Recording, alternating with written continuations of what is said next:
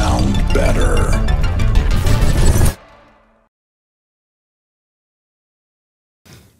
For the transient, I want to use another instance of operator. Let's drop it onto a new track, and I want to add a MIDI clip. And what is the most important part here is not really the note of the transient, but I'm going to use a G1 here, but the position of the transient and the MIDI clip, of course, because as you can see, the bottom starts here and the transient always must and always needs to start a lot earlier. So we need to follow these steps, these distances between the transient and the bottom. So on the operator, I want to use this FM algorithm, and I want to use a simple sine wave for the first oscillator. Let's push it up to 2 courses, and I want to use it pretty short, so at around 200 milliseconds can be really good. I also want to modulate it with another waveform on course 2 again, so let's push it up to, well, crank it up to the maximum, and let's make the second, the modulator, a little shorter, like about 23 or 25 milliseconds. And this time I don't want to use a simple sine, but I want to add a few harmonics, so something like this. Yeah, something like this can be good. Now our sound is something like this. But to test it in real life, let's crop the original transient and we will hear how it really sounds.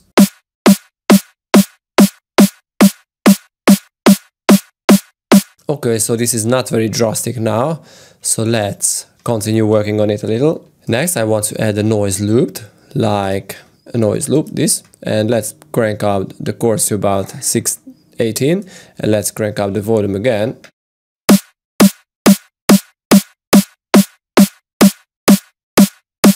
It's a lot better now, we can hear that noisy kind of thing, the percussion kind of thing, which is not always the best, but we're going to fix that a little later.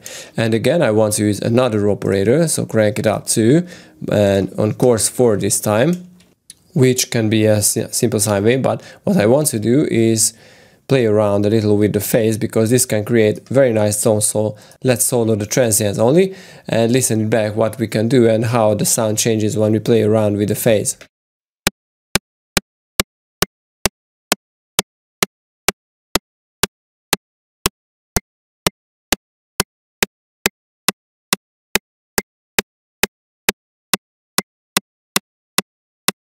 And also we can play around with the second oscillator, oscillator B, which, you know, looks like a sort of saw wave kind of thingy.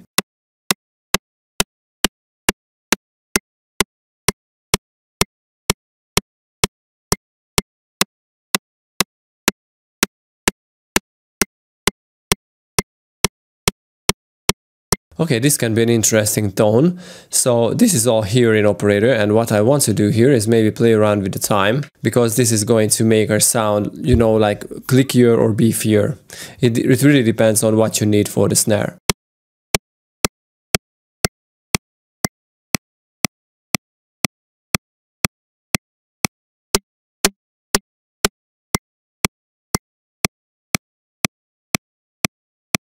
Okay, we don't want very beefy transients now, so let's go with this and let's continue adding some effects. So first I want to add an overdrive and just, you know, crank it up, crank the filter up.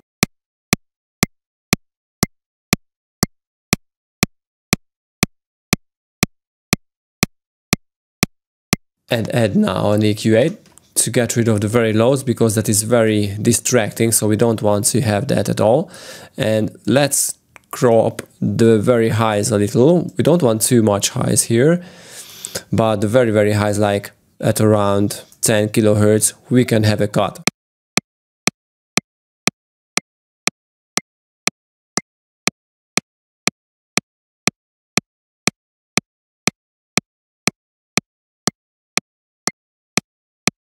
Okay, this is not bad. And now let's add an OTT.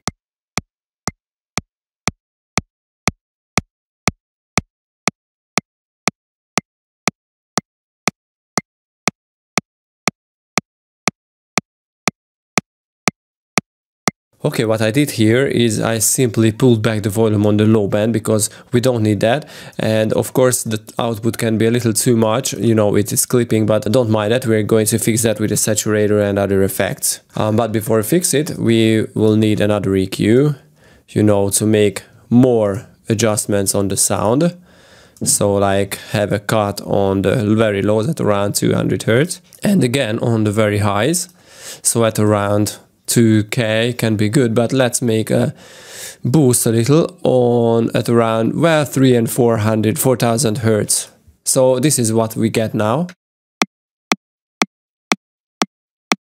Which sounds pretty good because we have that little beefy kind of low end, but not the very lows. The middle bass is the middle lows at around 200K, which will play pretty well with the transient of the bottom part. So I mean the very first hit of the bottom part. And of course we won't have any conflict like, you know, hi-hat kind of frequency on a transient, which to be honest I don't really like. If you want to add a hi-hat, just do it adding a hi-hat, but not with a transient. I don't really like that method. So right now we can add the saturator because, you know, we don't want hard digital clipping, but we want some soft clipping, and maybe we can add some drive to the sound.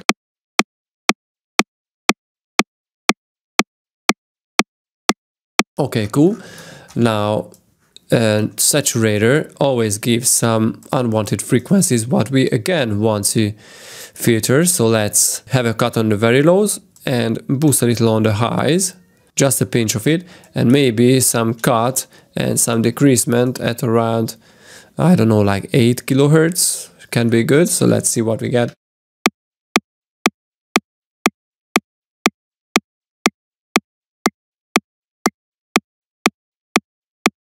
Okay, cool. What I like to add is a glue compressor, you know, to make the sound even clickier. So let's take a glue compressor and crank up the ratio, pull back the threshold very drastically. This is how I like to start with the sound. So I like to add drastic changes, like drastic tweaks on the ratio and the threshold. And what I like to add is more attack, less release. And you know, if I'm not satisfied with the result, I mean, if it is too much, I can play around with the drive at no. So this is a very nice thing. And also let's activate the soft click button. So this will avoid digital clipping.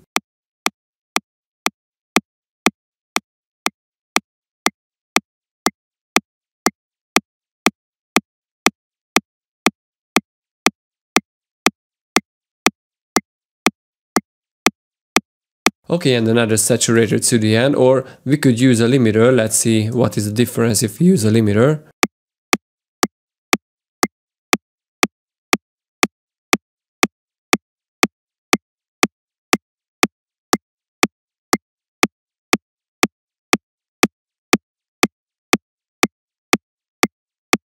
Okay, I think we still need another EQ after the compressor because, you know, there are frequencies, low frequencies, what I think may conflict with the bottom. So let's have a cut at around, I don't know, like 400 or 500 Hertz.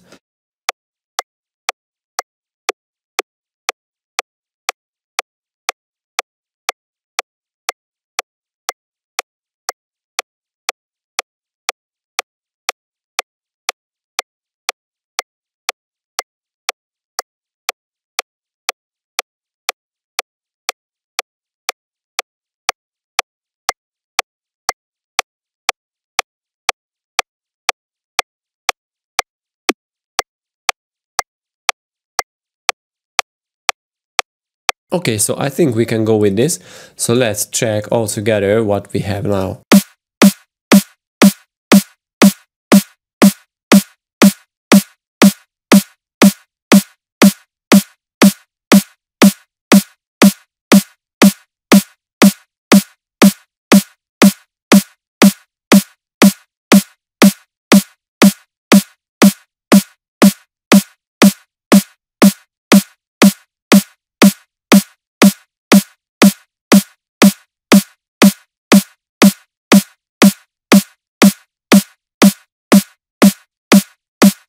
Okay, so the result is not very drastic because our transient on the bottom is already very like clicky and very obvious. But of course this can still add some punch to it. So if you are still not very satisfied with the sound what you get, you can play around with the time. So this way you will be able to add more presence to the transient. So let's try it now.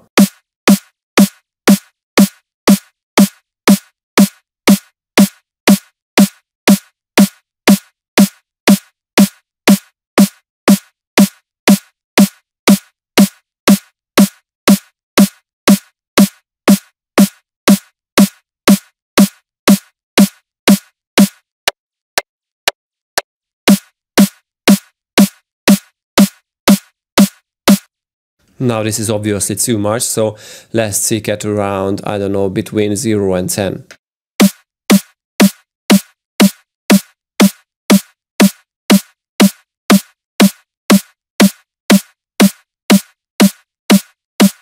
Okay, I kind of like it, and you know, this is a very basic transient, but the cool thing in this is you can still tweak this transient by, you know, moving the levels, choosing different waveforms, or even tweaking the chords.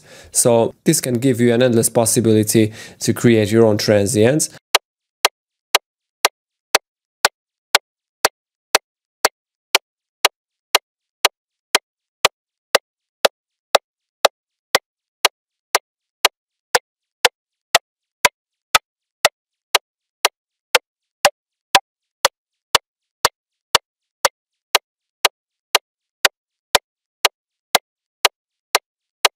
Now, there is another very cool technique to create your own transients.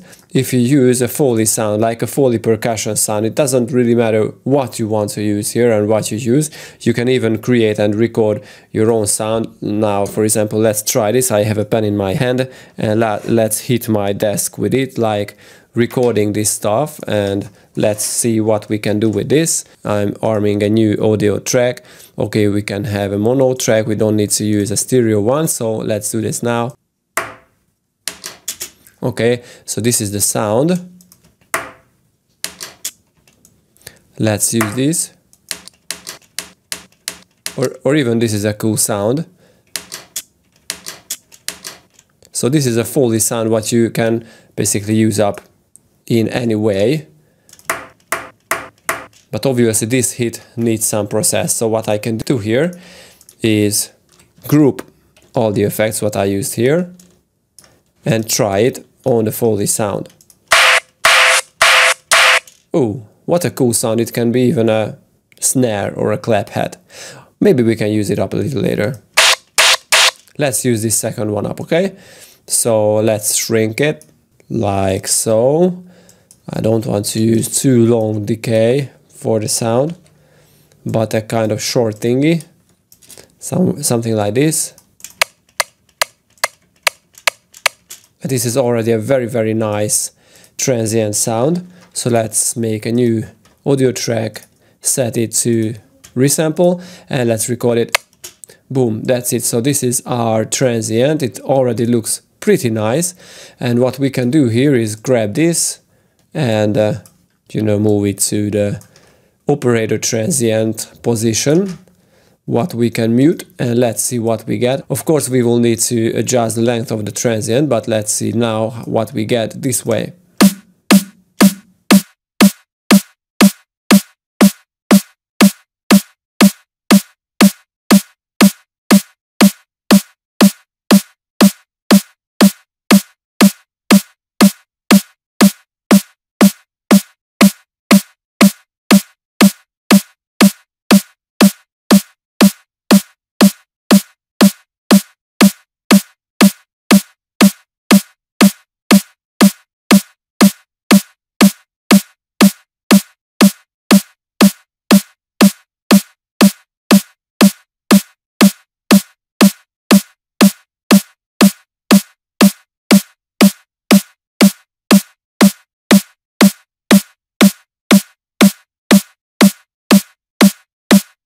Okay, on -2 semitones, I think this sounds pretty great. So this is how you can make your own transient for your snares. I think the easiest one, of course, like always, taking a Foley sound and just, you know, process it till you are satisfied with the sound. And if you are more into sound design, the operator technique can be more satisfied with you. It really depends on what motives and what inspires you the most. So this was about the transient, and in the next video we are going to make the noise part, which is not a real noise, but we will see it in the next video.